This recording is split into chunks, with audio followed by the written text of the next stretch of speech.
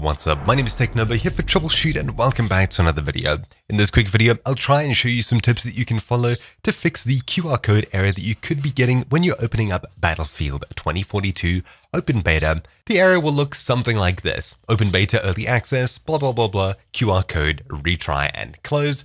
Retry does nothing to get you further. This was something that showed up before the official release of the open beta if you fired up the game, but some people are still having it now even though the open beta is live.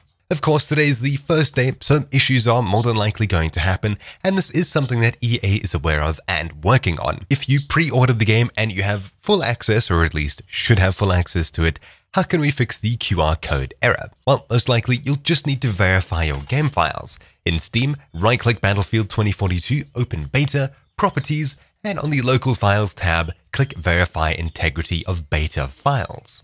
Inside of Origin, steps are a little bit different.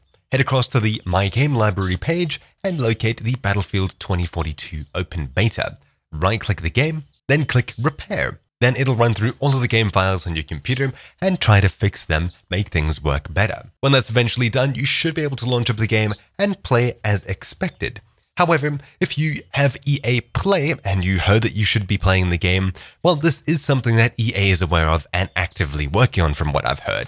In the description down below, you'll find the official open beta information page, and as you can see up here for this current date, be among the first to experience the next generation All-Out Warfare Battlefield 2042 Open Beta. Anyone who has pre-ordered the game or is an EA Play member can join the fight today. That's the 6th of October, and of course, in the future until the 9th. Now, EA Play members are more than likely going to get this error, and this is something that EA is aware of. As you can see here, simply just Googling it, it is something that EA know about and are working on. Now, unfortunately, there's not much else that you can do other than trying to completely reinstall the game, which is a Hail Mary to try and fix things properly. Checking the EA forum, this is something that I heard from a couple of users that say they fixed it, just uninstall and reinstalling it entirely. That is incredibly annoying to have to do.